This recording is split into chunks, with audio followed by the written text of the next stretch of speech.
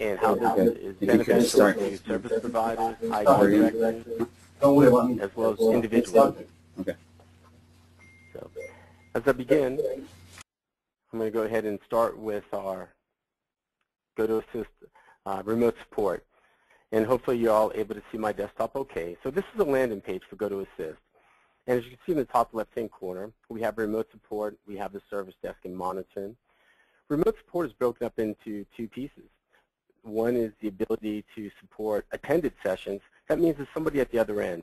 If you get a call and somebody needs assistance, you can try to resolve it over the phone. But more times than not, it's going to be much quicker to be able to look at their desktop and assist them, walk through the process, or even fix the problem for them. And that's called attended session. So the technician would simply log into their GoToAssist account, and then they could go ahead and click Start a Support Session. At that point there, you're going to generate a code. I can now direct the end user to my website and ask them to put in the 9-digit code.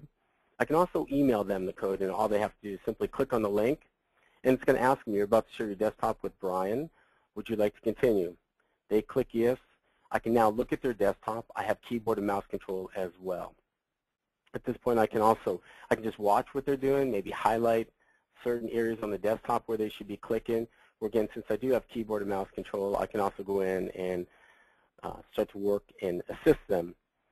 The other is unattended support, and that is the ability to get to a machine where there's nobody on the other end. And this would typically be a server where I might have to go in after hours, or maybe to an employee that needs to have his computer fixed before an 8 o'clock meeting in the morning. I would then create a list of the different devices.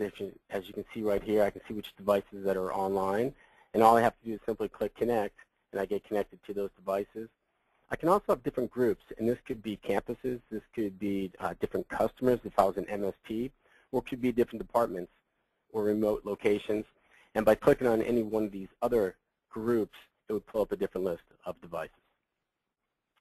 So that's if I'm actually logged into the support page. But once this is run once, I simply have to go down to the systems tray here. I can right-click, and again, I can start a remote support session. And there's my code.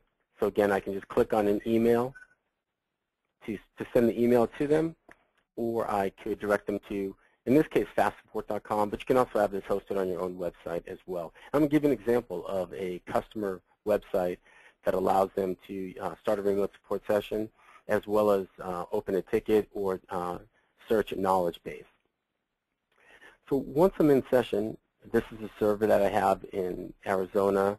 This is a workstation that I have in Santa Barbara. I can actually be in up to 8 sessions at once. Some of the features that I can do once I'm in session is maybe I need to invite another technician in, a colleague in, to join me, and we're going to collaborate on resolving the problem. Or maybe it's a situation where I need assistance and I want to escalate this to a Tier 2 person. I can then invite the Tier 2 representative into that session, explain to them what I've done and what the problem is. Once they acknowledge that they understand, I can drop off the call and they can continue working with that customer, or in this case it would be a server. I can actually have up to 7 other sessions going on. So it could also be used if I want to train some interns that were coming in. I don't want to give them keyboard and mouse control, but I want them to watch the desktop, and they could be located, around the globe as well, being able to watch as I'm working on this particular machine. Some of the other tools that I have is that if I did get a call from an employee while I'm working on these 2 unattended machines, I can start a new session, which is going to generate that code. I can also join somebody else's session. Maybe one of my colleagues needs assistance, and I'm going to jump on for a few minutes, assist them, and then I can come back to working on these machines on my own. I can also pull up, I can look at my list of different groups or customers. If I need to pull up another machine, I can do that as well. I can do reverse screen share. So maybe I want to show them what's running on my machine. This is the way it should look. This is how the application should appear. Or maybe I have a small deck that I want to show them. I can also, if maybe the font's a little bit too small and I want to get into the browser, I can actually blow it up for my comfort level without affecting their resolution at all. In fact, they'll have no idea that I'm actually changing anything. Another tool that is helpful is system diagnostics. So if I'm working on a machine and the user's complaining that their application's running too slow, Oftentimes it could just be the memory that they have. Most users probably don't know how much memory they have, or maybe even the difference between my RAM or hard drive. But right here I have all these tools right at my fingertips. I can see who the user is, what IP address, what memory they're using. I can see the different services. I can also run this multiple times so that if I wanted to make a policy to make a snapshot when I first start a session, I can then later in the session review back and say, all right, what did it look like when it first started, so I know what services were stopped and running when I first started this session. I can also save this locally as a text or an XML file for future dates if I need to go back and refer to it. One of the ones I skipped over here was file transfer. Now there is two-way file transfer. I can send files, and there's no size limitations either. It could be a 5 gig file, it could be an MSI, an executable, or even a VBS for that matter, because you're creating a secure tunnel from your machine to that end user. We also have chat so that if the end user happened to be at an airport or somewhere that they were not able to speak, I can put into the chat, all right, I'm about to reboot your machine right now. You don't need to do anything. I'll just need you to log back in. But we don't have to reestablish this connection. The connection itself to their machine will actually stay open. I can put notes, so if there's something in here that maybe I noticed or maybe I mentioned to the employee not to disable antivirus, they're leaving their machine at risk, I can put that in so any other technicians, when they go back and they're dealing with this employee or maybe myself, I can remember what I did when I went into their computer for the remote support session. Now, the next thing I want to talk about is just an introduction to service desk. Okay, and service desk we're going to talk about after remote support, but while we're in the session, this is the first way to be able to create a ticket. You know, I know IT departments want to be able to track everything that they do, but they also don't want to spend 10 minutes logging something that took maybe 1 minute to fix. Oftentimes, technicians just forget about it and move on to the next project without ever logging it, and all those events and tasks add up that are not being tracked. So by having it integrated with your remote support, if I happen to notice that there was a problem on one of the servers, maybe I couldn't get my email and I logged into the Exchange server and I noticed that store.exe wasn't running, I could simply come up here and create a new incident, explain what the problem is, and that I'm working on it. So all the other technicians that may get calls about this or notice that there's a problem understand that Brian has already noticed the problem and he's working on it. Or maybe the problem has already been reported and I happen to be the one that logged in. So I can pull that up by the incident ID, I can pull it up by the Exchange server, any other keyword, or maybe the particular person that created that incident. I can pull it up and then I could close it or add notes to it right from within my remote support session. We're going to get more to that from the user's ability to create tickets on their own to the technicians and how they can handle and process those tickets. The last thing I'm going to talk about for the remote support here is just I mentioned before that there's like a view-only mode. So if I want to explain to somebody, hey, if you deleted a file, chances are you can find it there. Or if I want to point to how to run a certain application, I can move that around so they can understand what I'm referring to. Again, I can go back to my drawing mode at any point, or non-drawing mode. I can also reboot the machine and reboot it into safe mode. This is very helpful when troubleshooting, especially if there's some viruses on the machine. I need to go in with the limited mode, but I don't want to lose that connection. So I can go ahead and reboot it. I can do my work in safe mode. Once I've disabled whatever virus that might be in there, I can go ahead and reboot it again and then run it in regular mode, and hopefully the problem has been fixed. But again, it's only one connection to that device. So I'm going back to my landing page. Now, a couple other things I want to mention while we're on here is there is support for iOS, and the support is the ability to create profiles for an iPad or an iPhone user.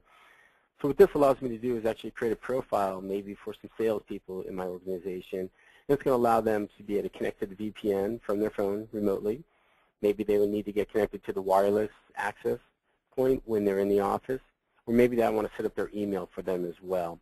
So I can create these profiles. I can then push it out to them through a chat session and to be able to get their devices set up. Now, Apple does not allow remote control screen sharing of an iOS device.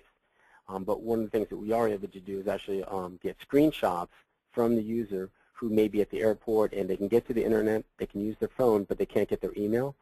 So what they're able to do is actually send over what the error message that they're getting or show me what the settings look like, and I'm a technician. I can review those. I can see that maybe they got the wrong port numbers or the wrong domain that they're using, or maybe SSL is not turned on. But they say a pitch is worth 1,000 words. So being able to see what the problem is on that iPhone helps me identify the problem and propose a solution, even though I wouldn't be able to make the changes myself.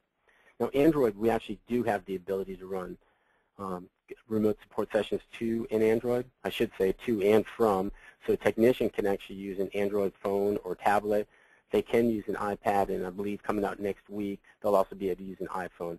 So when we talk about a world gone mobile, or mobile computing, not only is it supporting the end users that are on mobile devices, but technicians are no longer just sitting at a desk at their computer supporting people. Oftentimes they're maybe walking around the office or attending meetings, and they may need to be able to get access to a device from at any point, so they could actually start a session from their mobile device and then maybe move to their workstation and then transfer that session to their PC or their Mac.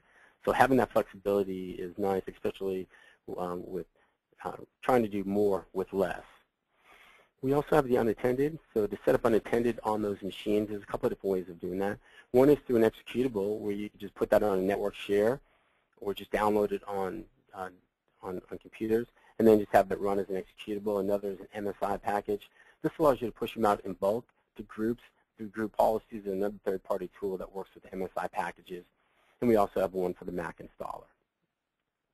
We also have full reporting. We keep all that data for up to 1 year.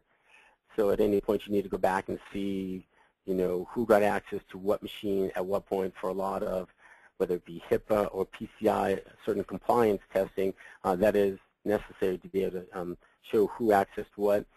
And we also have the ability to record those sessions. Now this could be turned off, but it's turned on by default.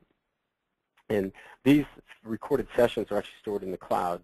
Now why is that a benefit as opposed to leaving it on a local machine? If I have a technician that maybe did a session early in the morning before they caught a flight to New York, that file that's on their computer, a local computer that they ran that device from, may not be accessible for up to 6 hours.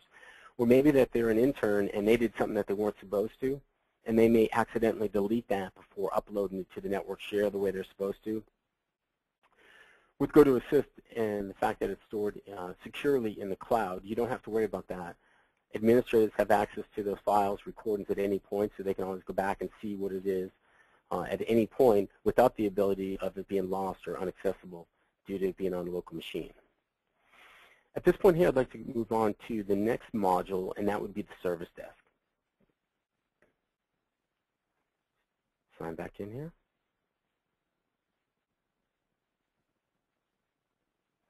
So this is the technician's view, and I can see the different tickets that are open.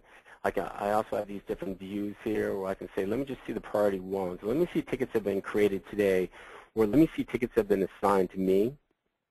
But before I get too far into the technician's view, what I'd like to do is talk about how your end users, and these could be customers or these could be employees, are able to create tickets. A lot of IT departments are trying to reduce the number of phone calls that are coming in so that they don't have to waste time logging incidents, where they can have that done online or through an email, and then the technician is able to touch base with them when they're available. And that information is entered through the user, through the web portal, or through the email. So our demo site is called Century Ecology. So I created a email, just a Gmail for Century Ecology, or century.demo.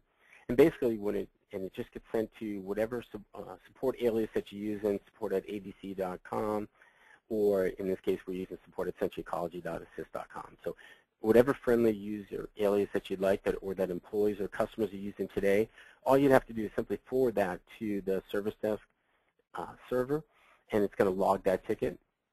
It's also going to send a confirmation letting them know that we have received your email, and a technician, whatever message that you'd like to get to them, this is customizable. The employer or end user has the ability to respond to that email. Maybe they want to add additional information, or maybe they resolved the problem on their own, and they just want to let you know, oh, my USB camera's working, I plugged it into the USB port.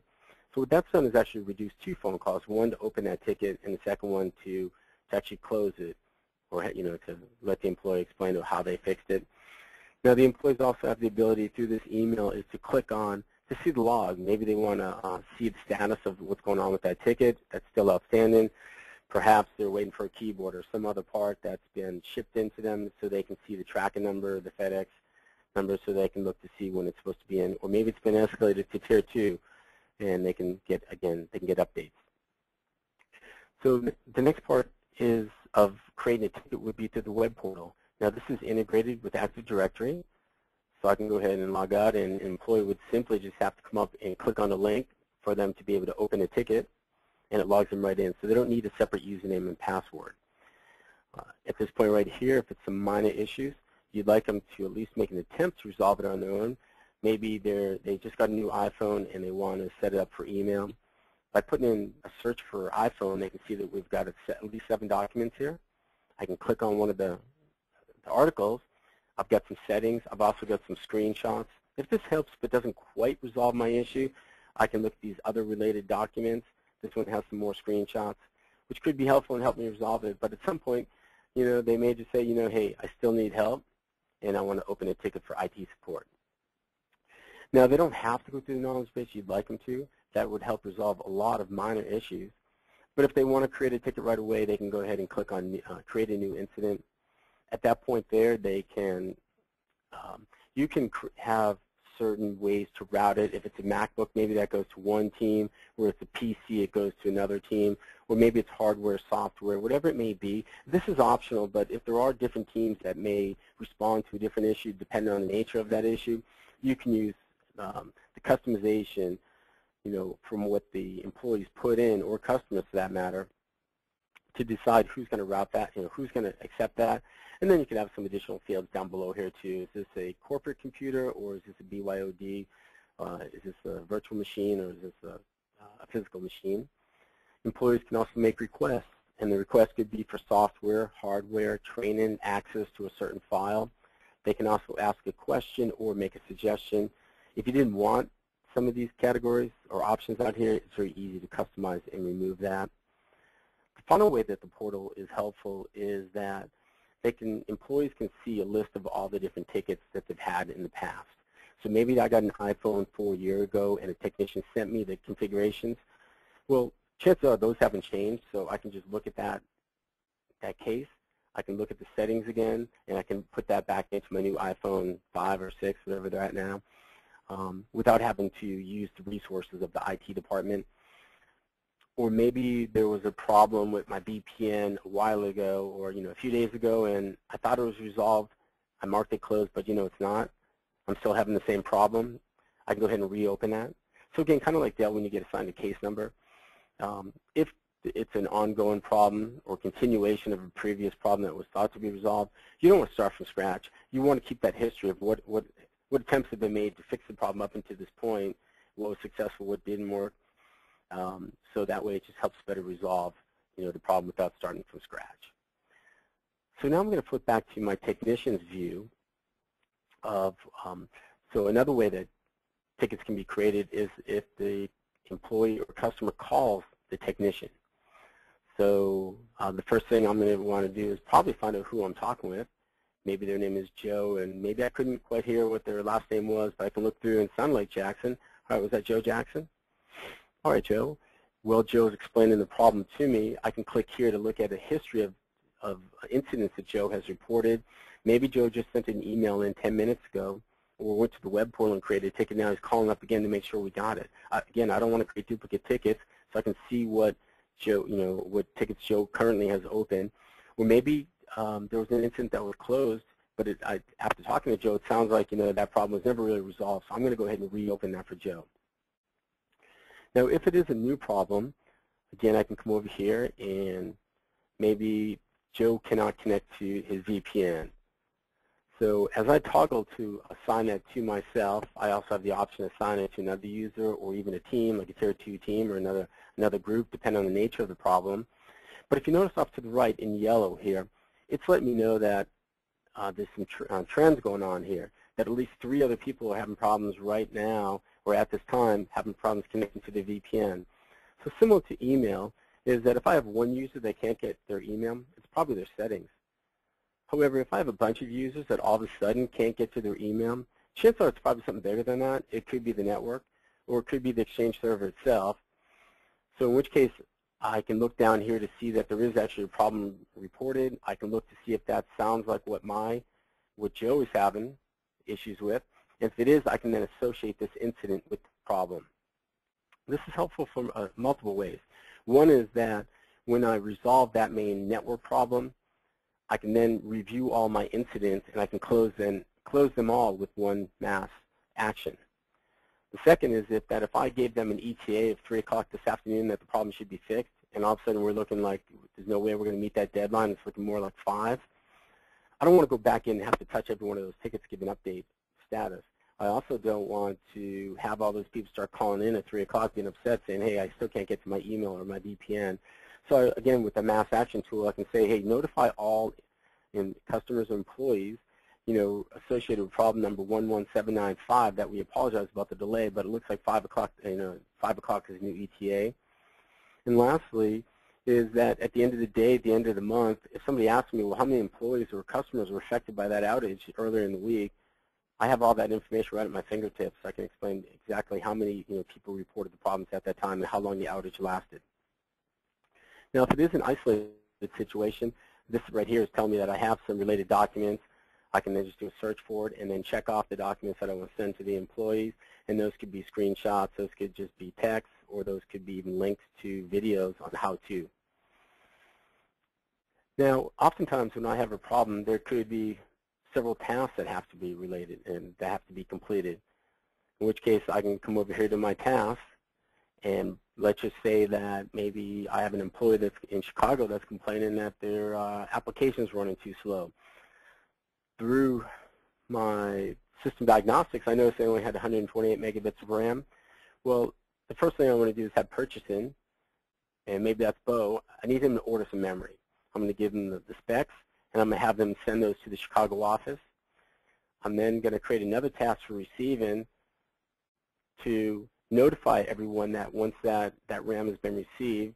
And then the third step that I'm going to have is that my facilities person in Chicago, I need them to install that. Once each of those are checked off, and obviously those have to go in a chronological order, I can't install it until I've received it, and certainly has to be purchased before then. So once all 3 of those tasks have been completed, I'm going to get notification that has been completed. I can then call up Joe, and I can go over the applications with him to see if he's seen the improvement. If so, then I can go ahead and close out that ticket. Now, when tickets are not responded to, not closed, it's not always because we haven't got to them yet. So GoToAssist Remote Support Service Desk does give you the ability to give an update of the status. Maybe I'm waiting for that customer to get back to me, or maybe I'm working on it, there's a ticket issued, or maybe I'm waiting for a certain part to come in. So if somebody was to look over and see that we have 20 open tickets, it's not just that, yeah, we haven't got to those, we're that backed up. It could be that we can't move on until something happens. Same thing with resolve tickets. It's not always that maybe there's no response to it, or there's no resolution to a problem, but I don't want to mark it as closed, and I don't want to just leave it open as if, again, we're backed up. But I may want to put a status saying it's closed, but there's no solution available, or it's a workaround, or maybe we just keep it plain and simple. Hey, we closed it, and everything is resolved. So now, when an incident is major and it affects other departments, or maybe it's reoccurring, it may require a major change, in which case I can come up here and create a change. And maybe we need to upgrade a server, so it's not an individual. It's on an individual's device, but I can go through here. I can assign it to, maybe our IT department tier 2. I can explain when it's due by. I'm going to create a change. So that's going to create a task for them, in which case they're going to make a major change. And one of the things that they can also do is they can associate that with a particular device, whether it be a server or maybe it's the individual. So this can be done on both a change as well as an incident. If I was to put a search in on Brian, see all the assets, I can either assign it to my workstation or to my MacBook. If I do want to see the history of what's going on with that PC, I can click on it. Now I have the history of all the different incidents that have been opened on that particular device. So if I was to look at this, obviously a VPN seems to be a recurring problem right here, so we might need to get them a new client, as is quite a few recurring issues there. So next what I'm going to do is talk about reporting and then customization and then we're going to move on to the third and final module, which would be the monitoring. So these particular reports are SLA, or these are more static reports. So if I want to see, how well we're doing on the different types of prioritization, it looks like we haven't had any P1s so far this time period, but we're 100% for our P2s. It looks like we slipped a little bit in our P3s, and that's it. So maybe we need to put a little bit more priority on when we say it's going to be done within 24 to 48 hours. It seems to slip a little bit. And those are customizable so that you can set those up, whatever, a P1 or P2, whatever number of hours that your company's policy is. And those don't have to be seen by the employees or customers. You may just want to do it as your own internal goal, but it's not like any team or SLA that you have with the customer that if you don't meet those goals, you owe them some compensation. I can also have a line graph that tells me how often tickets are coming in or rates. Maybe I can look at this and say last time we did an upgrade, where Microsoft came up with an upgrade, we had this many more tickets that came in. We had a huge spike, in which case maybe we want to send out messages to employees that there is going to be an upgrade coming up this Saturday or whatever the case may be. They do not need to create a ticket. There will be a slowdown or there will be a different appearance. Or maybe there's nothing you can do about it. You just know there's going to be more calls coming in that day, more incidents created, in which case you maybe want to staff a little bit better or make sure you don't, schedule other like meetings or projects during that time. I can also, for scheduling wise, I can see what the trend is. Are we getting the most tickets coming in on, on Monday morning, but then there seems to be a lull on Wednesday afternoons, in which case that's a good time to be doing projects or, have staff meetings at that time. So it will tell me not only the days of the week, but also the hours of the day, the number of tickets that are coming in. I can also see what type of tickets are coming in. If I want to see where, if my budget's being reduced, or why is it that, we're using more hours this month or this quarter than we did, in quarter one, I can look back and say, well, it looks like we're having more incidents coming in from mobile devices, or particular software is giving us more problems, in which case maybe we need to go back to that manufacturer and say, hey, we need some more training, you need to fix these bugs, or maybe we need to look at, replacing that tool because it's, accounting for a majority of our IT support hours. I can see the activity. I've got customer satisfaction reports. And although this does allow employees to put down why they may have gave you a smiley face or not such a happy face, it doesn't require it. But if hopefully you can get them at least just to check off one of these so you can know, hey, that solution worked, or maybe it's not enough. Or, obviously in this case, you might want to get back to the employees, any of these right here, saying, it looks like you weren't that satisfied. Is there anything we could have done differently? Again, this is going to help you improve your process, the feedback they got. Maybe the solution you gave them didn't help them all the way. There was an additional step that you were not aware that was missing. Also, incident reporting. This is going to tell you, trends that are happening. It will also break down where maybe the backlog is. When an employee or customer opens a ticket at noon, the clock to them starts ticking, but maybe the technician didn't get it until 3:30 in the afternoon. So, and maybe they resolved it by 4 o'clock. So the technician is thinking it took 30 minutes to resolve. The customer is thinking it took 4 hours. This will break down how quickly did we resolve or did we respond to the customer. How quickly did we resolve it? How quickly from the response to resolve or response to close. So it really kind of breaks down where the bottleneck is. We also have ad hoc reports.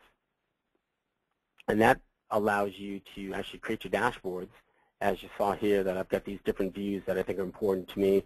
Maybe there's a, we're renewing a contract with BT customer, and I want to see any open tickets out there. We want to, I can also make an action item that says, upgrade any tickets for BT customer, because we want to make sure that, our service to them and all customers, but this time it doesn't look good if we have like a bunch of overdue tickets, and maybe I can pull up another report that shows me overdue tickets for BT customer or for another customer, Bear Construction here. So in order for me to create a view or a report that has an action item to it, I would just come up here, click on the report. I've got all these different categories or the status of the tickets in. Maybe I want to pull it up for a particular customer.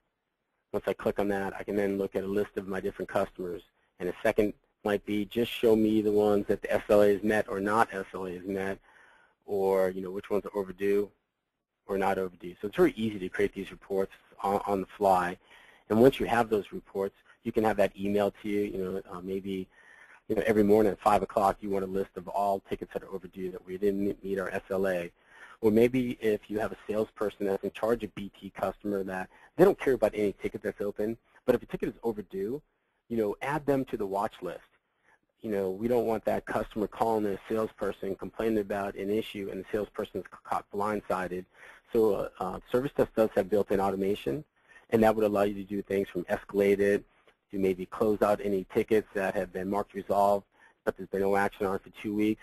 Or in the last example is I can add somebody to that watch list or maybe reassign it to a Tier 2 person. So for the action items, if it is overdue, I would just click here, and then I create my action item. And again, that might be add somebody to the watch list right here, or maybe change the assignment to another department, or maybe if it's coming in and it's a MacBook. And again, there's only certain people we talked about earlier. If there's certain fields that are checked off, is this a home device or is this a MacBook or a mobile device, you may want to send it to a different group of people, or maybe it's just a keyword. So that's where the automation piece really comes in. So the last piece on the Service Desk I want to talk about is the asset management. So it's one of the things that separates us from several of the other tools is that there is the asset management, and assets could be anywhere from people to offices to workstations, printers, servers. And there's a couple of different ways that this can be populated. If I look at my workstations here, I can import it in through a CSV file. And basically, if I have a list of the different devices and certain attributes that are important for me to track, what do we pay for it? When is the warranty good for? What is the serial number for Dell or HP? I can import it in. But as a segue into our final module, the monitoring here, another way to do is I can click on Import Devices. So what we're going to talk about in a minute is the monitoring. The monitoring will go out there and find all the different devices that are on your network. And this is typically going to be more for companies that are in-house IT departments as opposed to customers. But at this point here, maybe I'm an MSP and I have multiple customers. I can come over here and say, all right, I want to import in Century Ecology. We set up the monitor on that a few days ago. So I want to take all those assets and I want to import it into my knowledge base. But maybe I don't want all the assets. I do want the switches. I don't care so much about the phones. I do want the printer. I can go ahead and check off the devices that I want to import into Service Desk, because when I create a ticket, typically it's going to involve some type of device that is having a problem or needs work on it, and I want to associate it. So I want to see a history of all the work that's been done on that device, and I don't want to have to add those devices in manually. So this allows me to go ahead and import that in. Once they are imported in, I can see what the history of those devices are so that I know what devices need to be replaced, or maybe I want to make sure that we're in compliance with our software.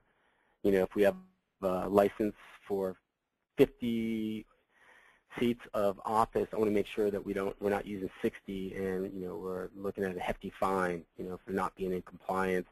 But again, as I talked about before, I can click on this Brian's PC. I can see there's been 23 incidents created.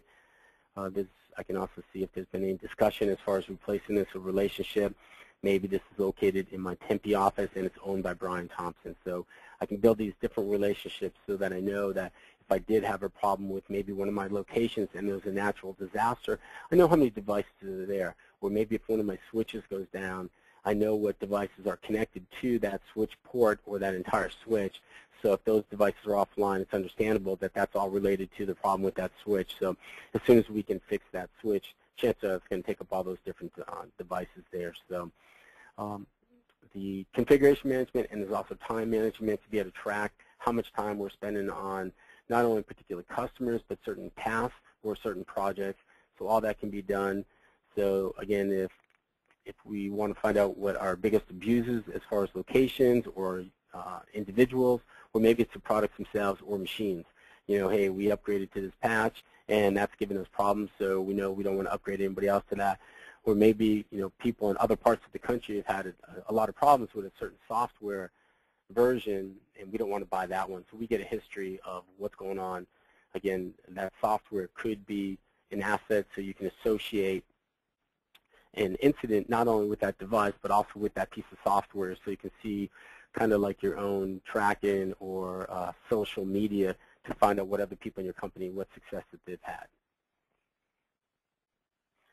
Okay, so the final piece here is monitoring. And the way monitoring works is that there is a data collector that's going to go out there and scan each of your networks.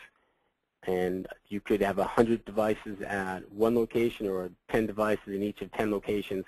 And it's going to go out there, and all you have to do is install the data collector on one device, and it will grab everything that gets an IP address on that network and bring it in.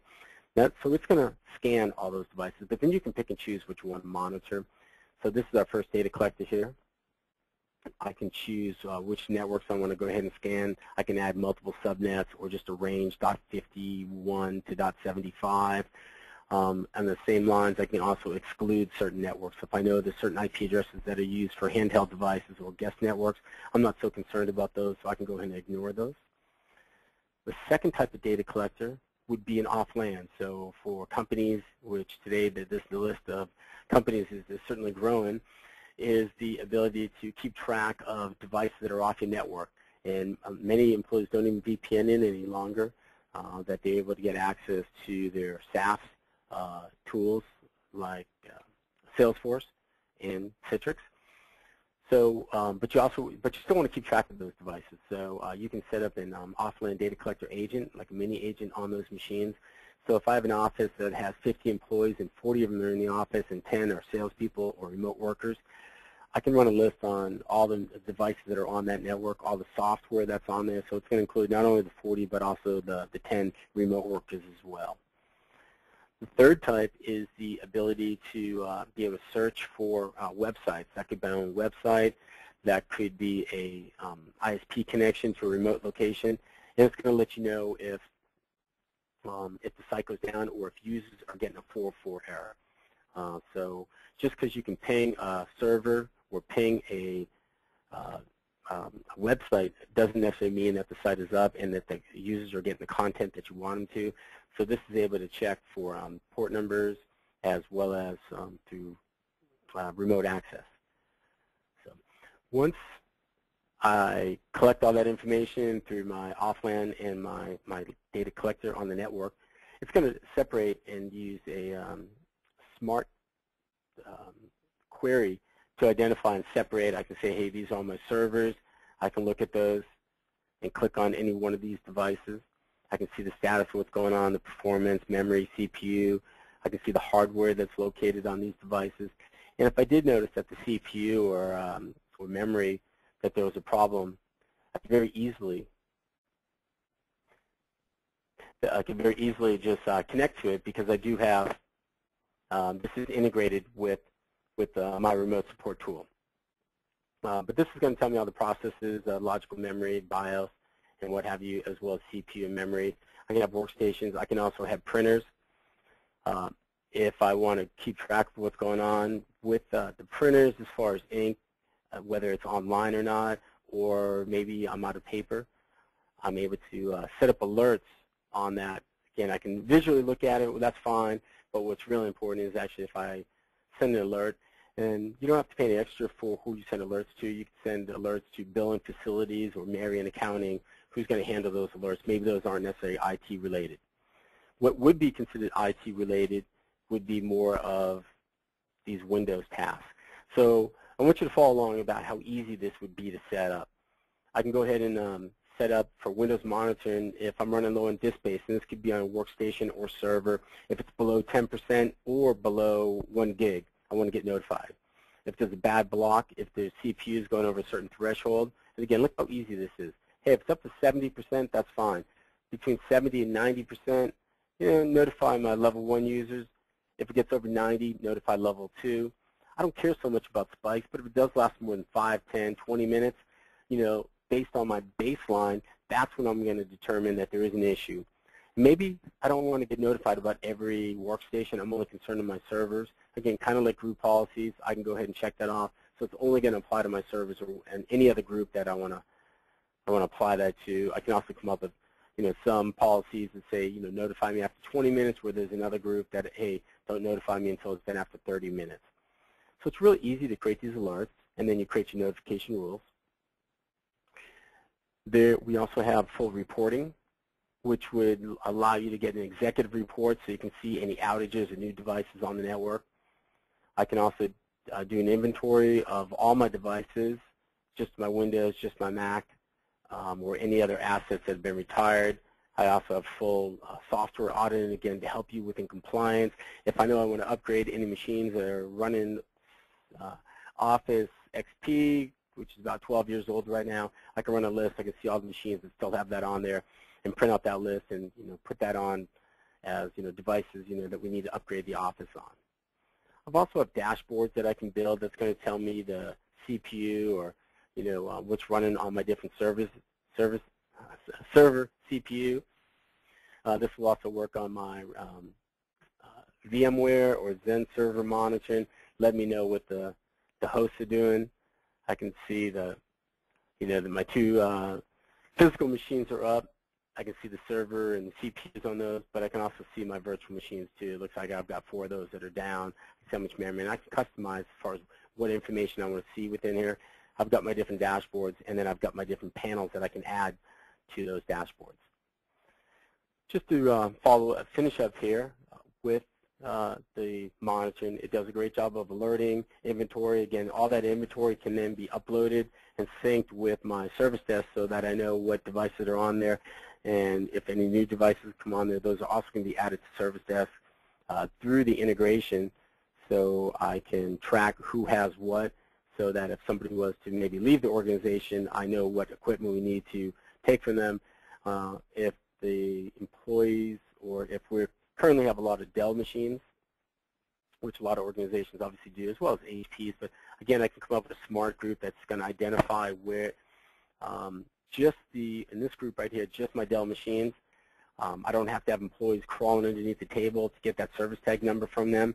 I can also click on this link, and that's going to go to Dell's website, as you can see down below. And it's actually going to tell me how long that warranty, when it expires, is it still current. And this download is because it knows that this is an Optiplex 780. It's going to provide, just through this link right here, it's going to provide me all the drivers that I need for this particular machine, so I don't have to go searching through the Dell tree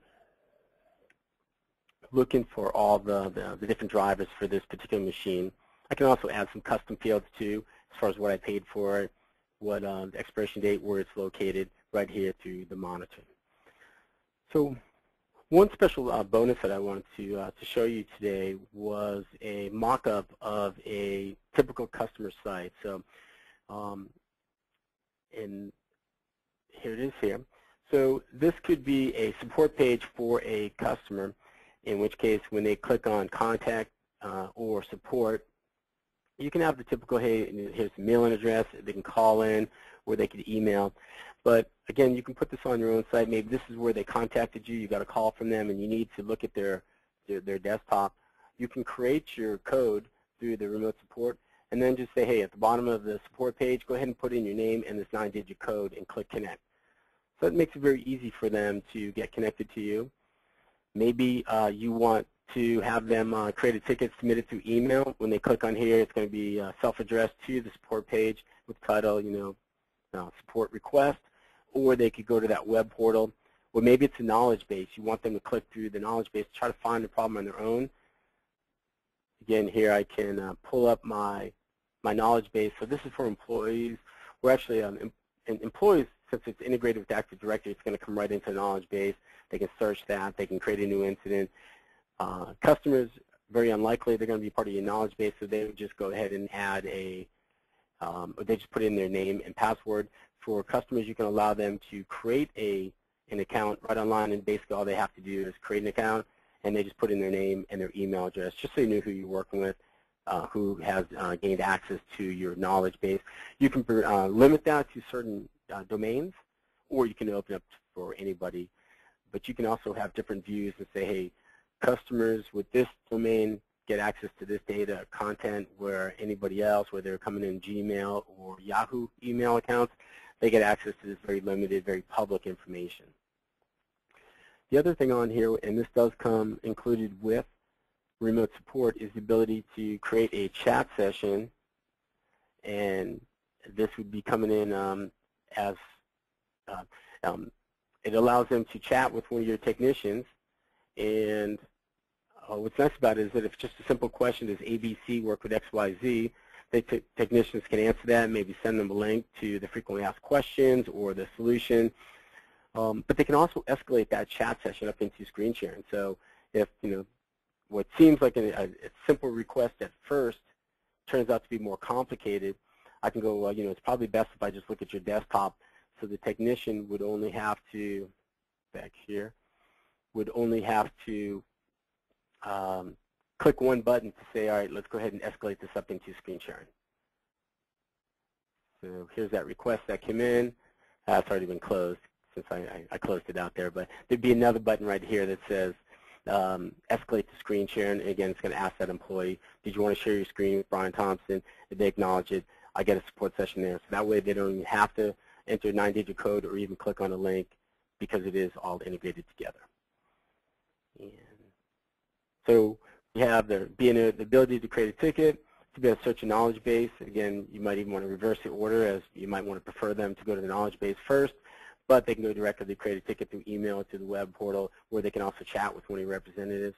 If they're already in a conversation with your representative, they can go ahead and just put in their name and 9-digit code. And again, this is something that could all be on your own website. Well, that concludes the live portion of my demo here. We can go ahead and open it up to any questions about our remote support, service desk, or monitoring tool.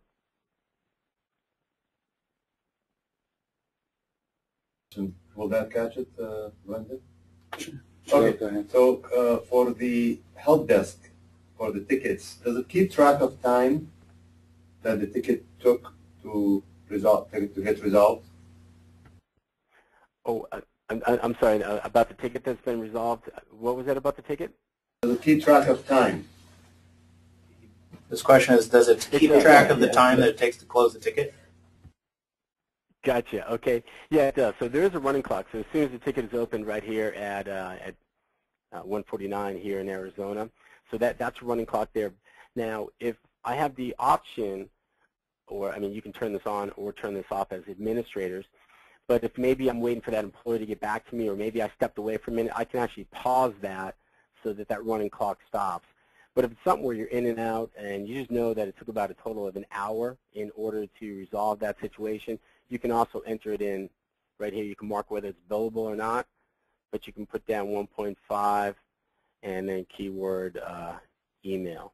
So you can see how much time we're spending there. So that would have your imported time in.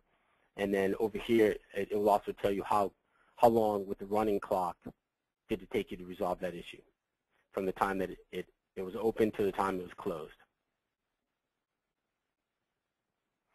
And that can be, reports can be run on the amount of time for a particular customer, ABC customer, how much billable hours, how much non-billable hours, or list all the billable hours so we can explain, our billing. Or if we still want to track how much time is being spent that's non-billable, and maybe it's, we might need to reprice our service contract with them. In an IT department, you can build different departments. And track it out. That is correct, yep. And you can give different users, which would be your technical users, the ability to service one or multiple departments or all departments. But yeah, you can separate, say, your one department from another. You can also create, in our incident over here, we talked about 2 different departments using this tool. One could be for IT support, but another one could be for HR. And employees they might need to open an IT support ticket, or maybe they need a list of their benefits, or they need to sign compliance letters so they can get it. They can search for it. How much vacation time do we get, or what's the travel policy? Again, that information could be here. Or maybe it's HR that's requesting a new hire, and we need to add them to Active Directory. We need to assign them a computer and maybe a laptop, in which case we actually do have templates which have all those steps included. So as soon as they have a new hire come in, these 5 steps have to be completed by IT department. Or the same thing when it's somebody leaves the department. It could be maybe a termination. And again, the IT department knows that, hey, we need to suspend their account in Active Directory. We need to recover their assets. We need to remove them from this, capture, recapture their badge, or whoever takes care of that.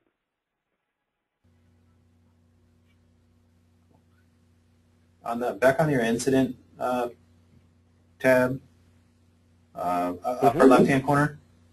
I guess we were where you were just at before you went back to here. So of your IT support. At the very first page, the support page, I guess you could say. For the technician or for the customer? Sorry, your remote support. Your remote support. Oh, okay. Dashboard or interface. There, dashboard. So on remote support, let's see, how are the machines discovered? Is it through an agent, like a GoToMyPC agent? Is this like a combination of GoToMyPC and GoToMeeting?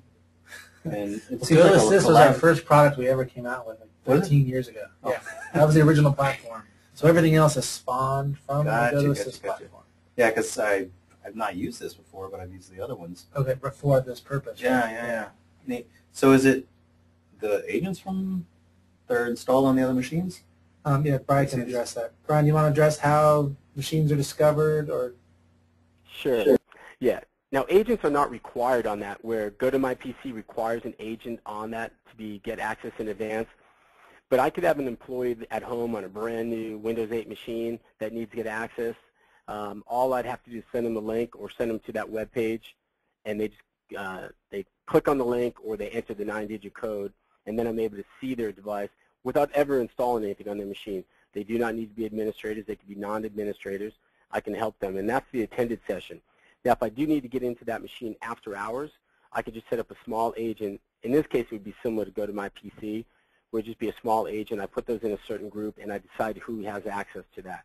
When you do click on it, you just enter your Windows credentials, so there's not like a secondary code that has to be put in.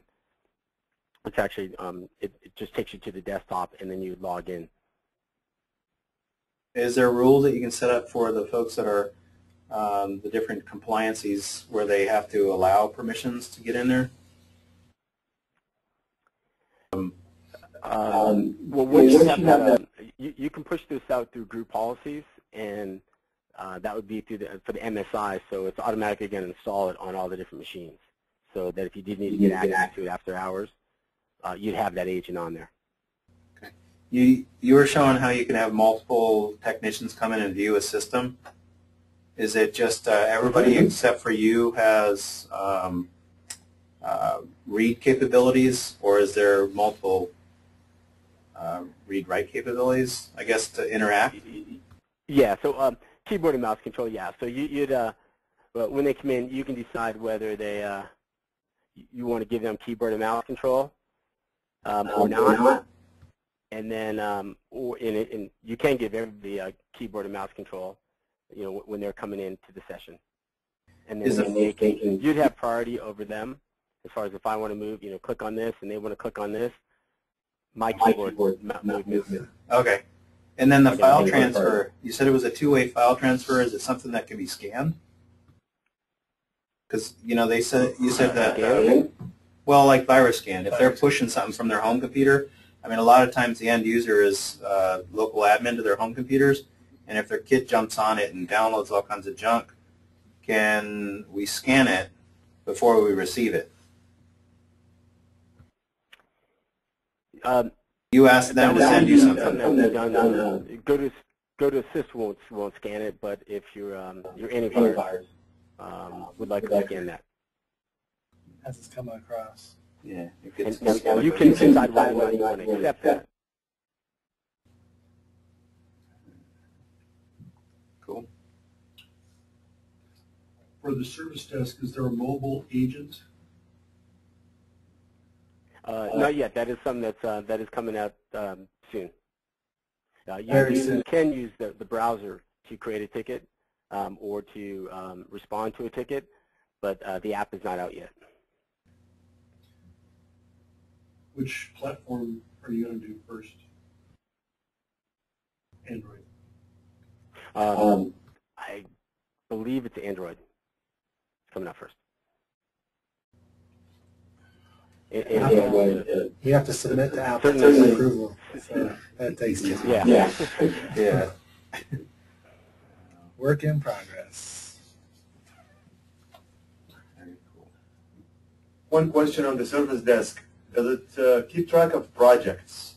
Because this is tickets. What if there is projects that has different tasks and then tasks get billed to a project? Yeah. So you can put different billing codes to associate, like for this particular project, we're going to bill 3 hours towards HR and an hour towards this department here. We're just in general. So yeah, you can put in billing codes to associate it with that, so you can track that. And due to time, I didn't go into the full. It is ITIL based, so we talked about incidents can be associated with problems. We talked a little bit about change, but there's also release management and knowledge-based management as well. Like a separate project module? It's called Podio. Ah. It's a whole nother subject. Okay. We don't have a project-based, right? Yeah. Okay. Any other questions? All right. Thank you very much, Brian. That was really good. Appreciate it. You're welcome. If there's any other questions, you can just send them to BJ, and BJ knows how to track me down. All right. Have a great day, everyone.